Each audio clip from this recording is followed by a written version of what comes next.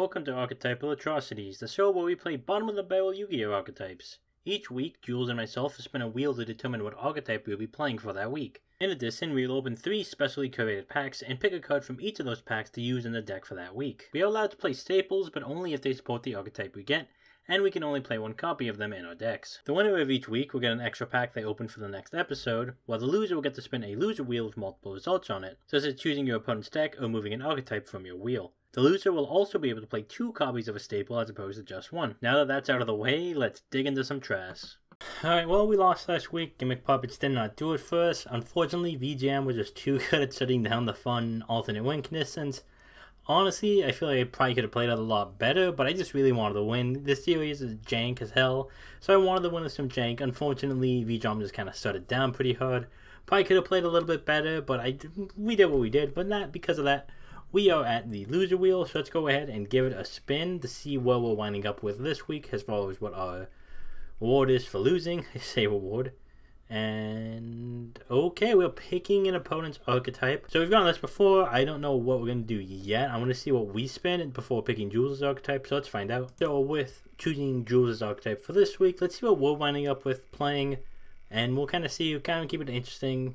And it looks like we're playing, oh my good lord, this might be the worst archetype we could have gotten.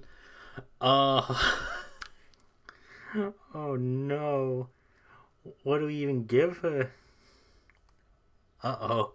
To be perfectly honest, I have not only not read a single Shino Bird card before doing this, I've never ritual summoned before. I genuinely just never even gave the mechanic time of day, even in kindergarten years. There was Zara the Mant or whatever it was. Never touched it. No BLS unless it was a chaos monster. You know the deal. So lots of firsts today, and hopefully the first pack will be pretty good. And you know what? Yeah, I'm not sure if it's the trade-in or the Nightmare Phoenix, because both seem pretty good. Trade-in in particular seems pretty decent because I think they have some pretty high-level monsters. I just am kind of assuming they do. Again, I haven't read their cards yet, but I'm probably going to go with trade-in if they have high-level monsters just to help unbrick hands. But if not, there is Nightmare Phoenix or Fairy Box, which is also pretty good. So, definitely a strong pack here. Oh, hi, Ash. Well, I think it's just, is taking a one of Ash Blossom worth it? I think it's funny. If it comes up, it's, backbreaking and amazing. It's that or Moon Mirror Shield, probably, so I probably will take the Ash. Pack 3, since I did win last week, I do get a 4th pack, so oh hey, well, I can get Phoenix and Fairy Box and something. Okay, so basically this pack has good repeats in it. I can absolutely get everything I want from pack 1, basically, which is nice. I'll maybe not get Fairy Box or maybe not get something else, but overall I feel like we're getting most things we wanted out of that first pack, which is the best pack so far, so that's pretty good. And the last one, yeah, it's something alright. Duality is a thing, but we're also trying to special summon in this deck, so we'll see. Alright, so now we're opening up our packs. Hopefully we get some good stuff. Moon Mirror Seal, Shakuretsu is also good. These are actually such good cards. This is awkward. Well, we lost last week, so we get 2 copies of it, which is nice. Moon Mirror Seal is actually very useful because we're playing a battle archetype. But Shakuretsu is really good. Smashing Ground's also not bad. This is a very tricky one, but we'll figure it out. On to our second pack we'll be getting. Triple Tack is okay. Trade-in is awful. Night Beam could be fine. Vengeful Bog Spirit maybe. Enemy Controller honestly might be the play. Even maybe Sphere Karibo. Pretty weak pack, all things considered, but we'll try and make it work. Alright, and on to our last pack. Looks like we are getting Raigeki Break is pretty good. Hollow Life Barrier actually could be the play, because it does help kind of protect us a little bit. Exiled Force, Draw Greed. Pretty, mostly, kind of a weird opening. Our first pack was really good. The second 2 were less good. Baikeki Bake's okay, but we do have to do like a 1-for-1 trade. I don't know, it's gonna be weird. We'll figure it out. I'll show you in the deck when we figure it out. Well, I am quite confident in the fact that my first outing with rituals will probably be a loss, but I've made peace with it. Now, the Shino birds were actually so lacking in cards that they could not put together a playable 40 playing pure. As such, we both agreed on letting me splash in a little engine. Obviously, with rituals, like, the obvious pick is to splash in, like, the incantation stuff, but that's good. That's a bit too generic. So instead, I'm allowed to play the Sonic Bird engine, which is just Sonic Bird, Sonic Chick, Transonic Bird, and Sonic Tracker, which isn't a lot, and it's not very powerful, but it's taking up over a fourth of our deck because we don't have anything else to really play. Our one-ofs are doing the best they can to glue this deck together. I decided to forego the Nightmare Phoenix because you're not allowed to special summon these fuckers. So, like, me having 2 birds on board probably isn't all that realistic.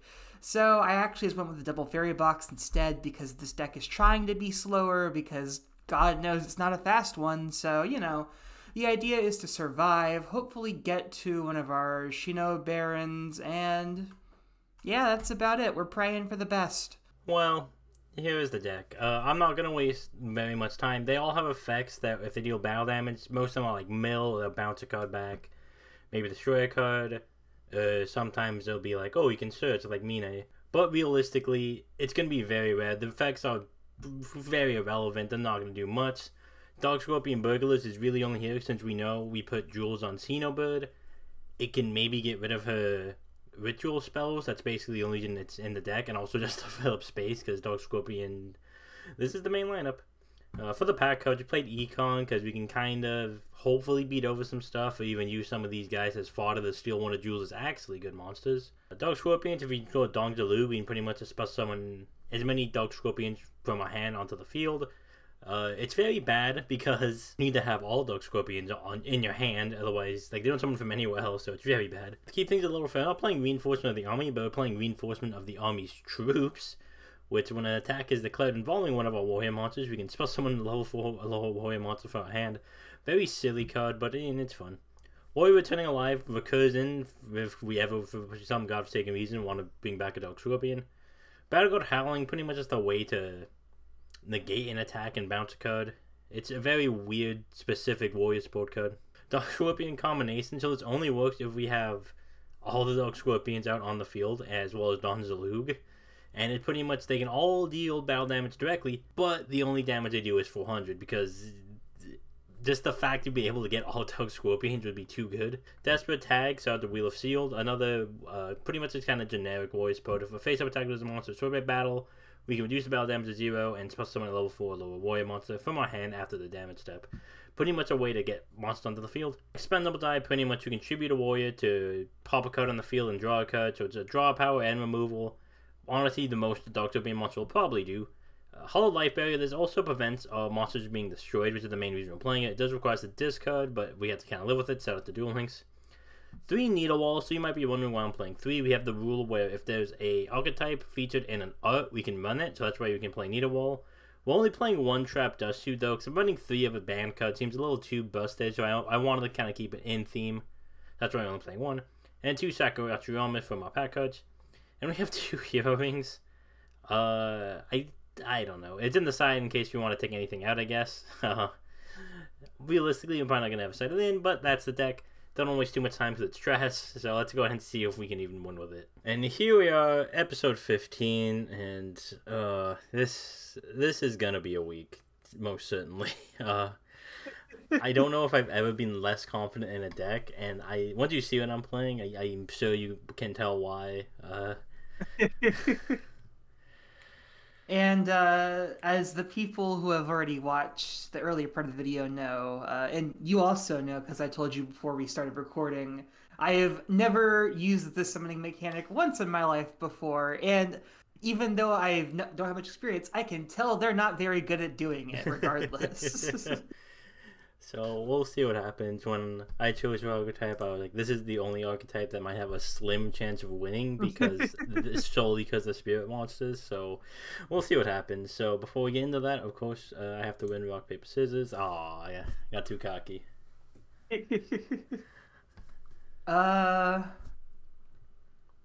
Like I have to go second, I think, maybe. Like Definitely the right play. Oh, hey, that's fun. Oh god. I'll set 2 cards. And I will put my phone not on vibrate, so it doesn't. Oh, I should mute mine, actually. Good call. You don't want to hear my accordion ringtone go off. We'll just set a card and kind of keep while we're playing a secret for probably 1 whole turn. And hope for the best. Oh, right. God, this card is terrible. But like, it's what I've got a normal summon, I think. Oh boy. Let me just make sure I'm not doing this completely wrong. Oh, that doesn't even work. God, no. That's terrible. Oh, no. Okay, I'm glad I looked that up. I almost did something really bad. Oh wow, that's. I will activate Shinobird Power Spot. Seems good. I suppose. As good as Xenobird can be, I suppose. And I will normal summon, because you sure can't special summon it, Shinobird Pigeon. Yeah.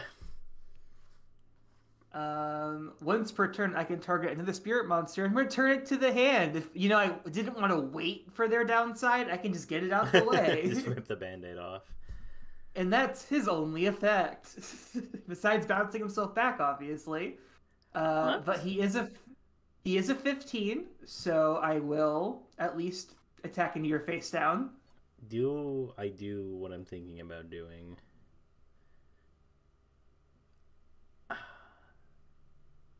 I think I do, actually. I'm gonna enemy controller that to put it to defense.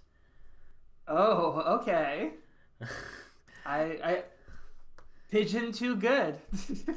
I can't have this card dying on me. Damn.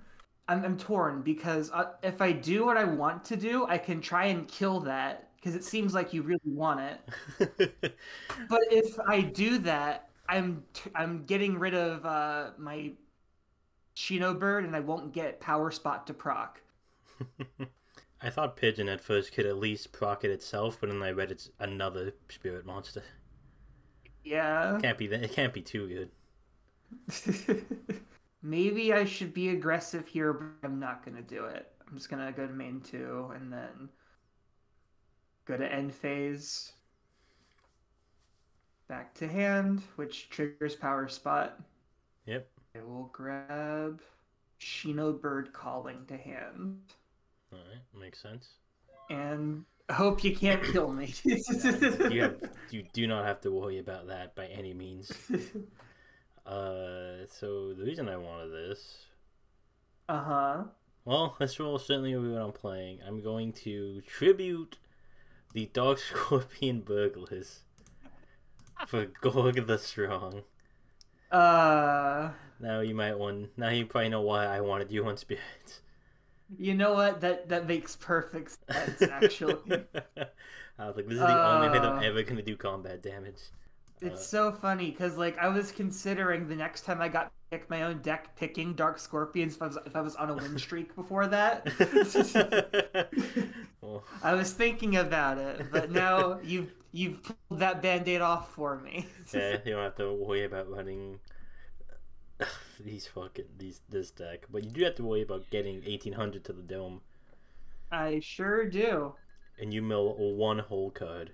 I will mill 1. Oh. There goes my Sonic tracker. You hit a ritual. I can't be mad about that. I wish it was one without a graveyard effect. I don't know if it's good, but... Okay, so I will activate Shinobird's Calling. Alright. I will tribute the Shino Baron in hand, so he goes to the graveyard Okay. to summon out the Peacock, the Baroness, and then I will shuffle back your back row. Uh, yeah, that's fine. I realize this card is really bad. I don't know why I'm realizing I should not be playing that card I am playing. Me with the card I had to look up and realize, oh no, my one target doesn't work. Like it kind like it quote unquote works in that I can grab it, but the target's effect will not work. Hmm. So and then I get to special summon a level 4 lower spirit from the deck, ignoring its summoning conditions, because all of them say they can't be special summoned. I love when they slap ignoring the summoning conditions. They just decided to make them unable to be special. What a like a weird like restriction for spirit, like as if they were good to um, begin with. I will special summon Crane, Okay. and then I will normal summon Pigeon and draw a card. Ooh. Well, actually, wait. Oh, damn. I mean, that's still probably fine though. I will activate Sonic Tracker. Okay. I will tribute the Pigeon to summon out Transonic Bird. Okay. I actually didn't know this card existed. It was in that list you sent me for, since we have to find like a filler engine. This Yeah. was the Sonic package, the little Sonic Bird package. I can know I like the like the chick. I didn't know that was like one that's like just a literal robot bird. its effect is good. I can't activate it though because I don't have the required card in hand. Excellent. So I guess battle phase. I will attack, 7. I don't know why that math was so hard for me. and then 15 from Crane. To the dome it goes. Main 2, I will set a card, and then end phase. Back to hand, everybody. Well, I mean, actually, Transonic Bird can stay, but Yeah, robot birds are stronger than spirit birds, as it turns and out. then power spot triggers, and I will grab. Where is it? Another calling Yep. and pass. Alright, stand by main. Surely I can out a 2400 body. If I had enemy control, I actually could. That's a sad part. Uh, I think you get 2 tokens too for the ritual going back to hand. Oh, right, I do get the 2 tokens. The card isn't completely the worst. I'll make those in defense. The Yu-Gi-Oh! GX Christopher Walken and Scoop. Ooh. That would have better as I expected to. The card you shuffled back was Needlewall, which I realize is really bad to run because you're only on spirits. I make you go first because you're on spirits. So that seems like a good idea. Yeah, can't argue that. Because I just straight up need to be. Well, hey, this is the only going first hand I think this deck can function like can make, and that I opened the 2 cards that like yeah going first sure. Oh boy. I will start with normal summon the what I thought was my Swallow's Nest target, but then I realized its ability does not work on special summon. Sonic Bird. There it is. Yeah, it's on normal or flip. I will add Shino Bird Calling to hand. Alright, seems good. And then I will activate Pot of Duality. Also seems good. Because I can't special summon anyways. So we will just mill the top 3 for simplicity's sake. I was hoping for the third one. That would have been very funny. All right, so I get to add 1 to hand, shuffle the rest back. Well, you just got a calling, but having more of those is good. I'll take the peacock, I think. And that is legally all I can do. Alright. That certainly won't unlock my hand. I'm missing about 3 of the cards required to make this work. Oh no.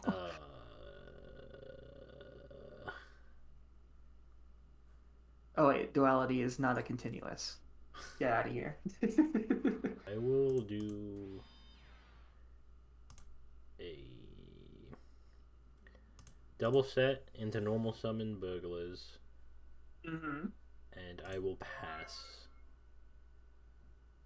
All right. Why is that a once per turn? Why do you have to limit me? This is the fact that I'm doing it more than once per turn is a freakish anomaly. Like, I should be rewarded for this. What the hell?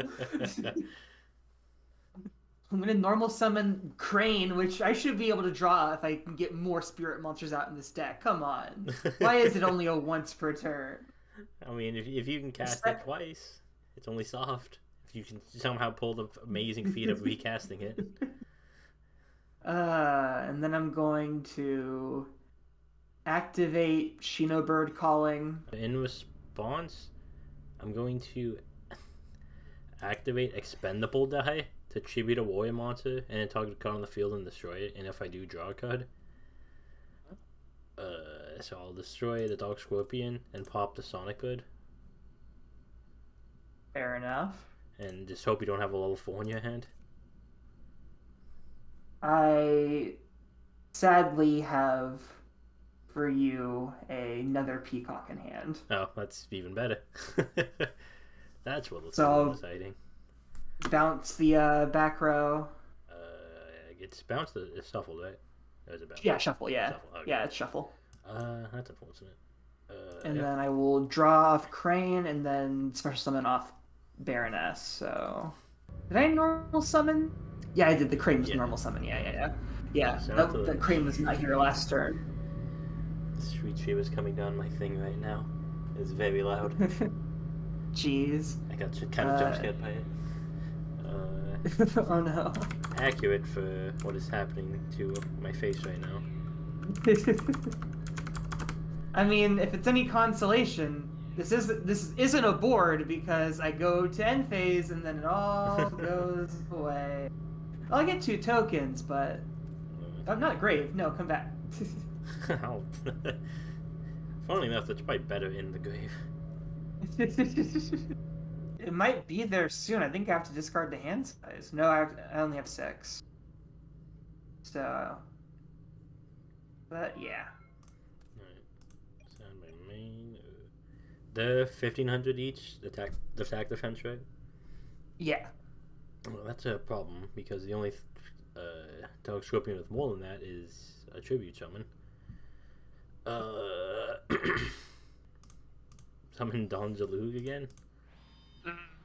And I will set 2 and I will pass.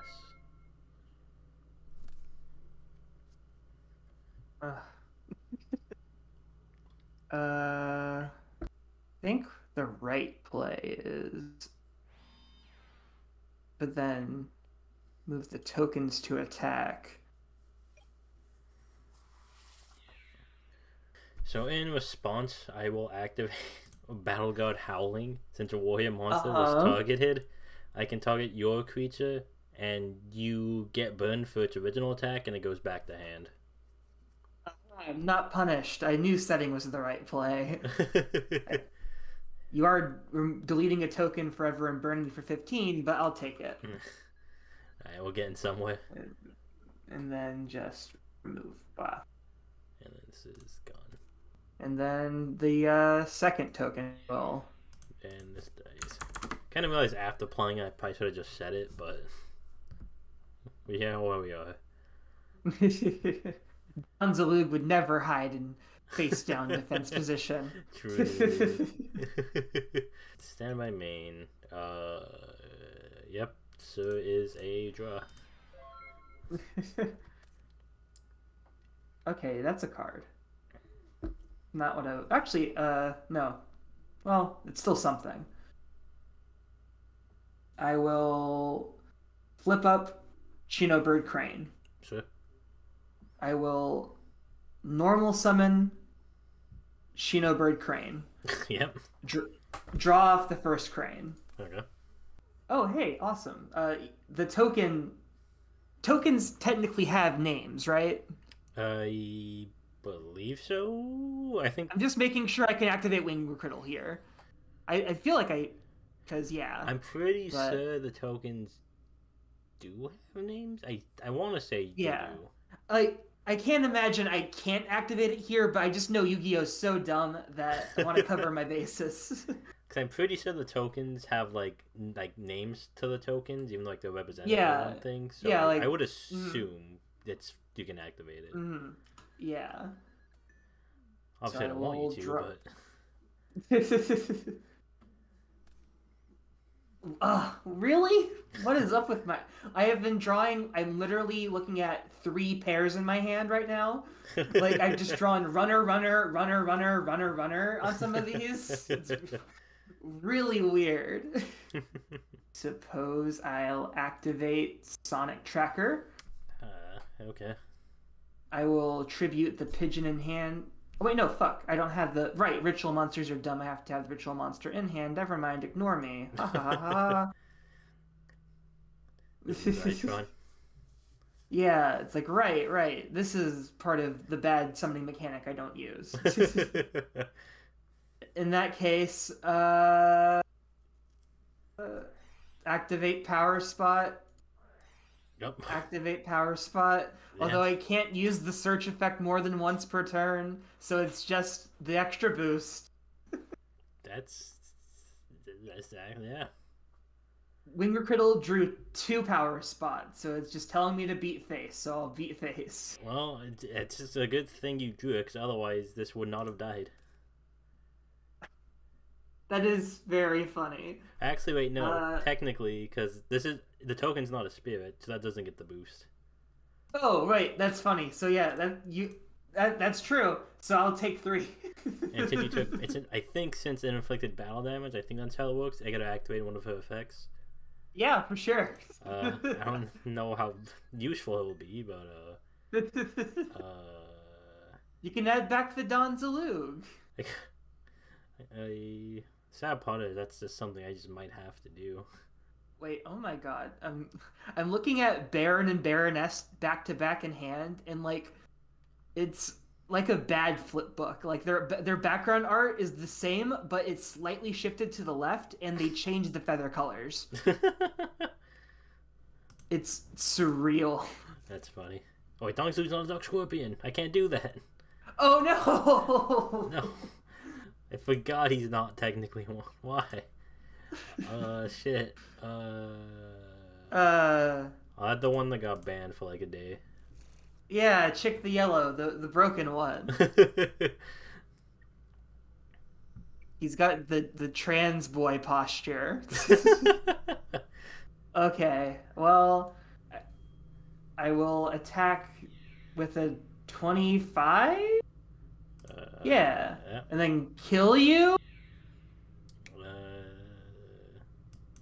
Yeah. Like, you have to have all 5 of them on the field to do anything. And it's yeah, just like, you can do 400 damage. Like, look at them, like, mouse back and forth between the 2 of them. It's weird. Oh my god, they just changed the feather colors. Yeah. What a game. That's about how I expected to go. Well, frankly, even worse than I expected it to go, because it's just like, what are you gonna, like, I was like at the bottom of the barrel. I had a Sakuretsu, I never actually drew. I got from the packs. I know what's so funny to me? Your deck hard counters Sonic Chick. Does it actually? All of your things are so small, they can actually kill it. That's really funny. Like, your tribute monster can kill it, because he's an 18. You definitely, I think, picked the right deck, but I happened to get lucky with my opens and managed to survive.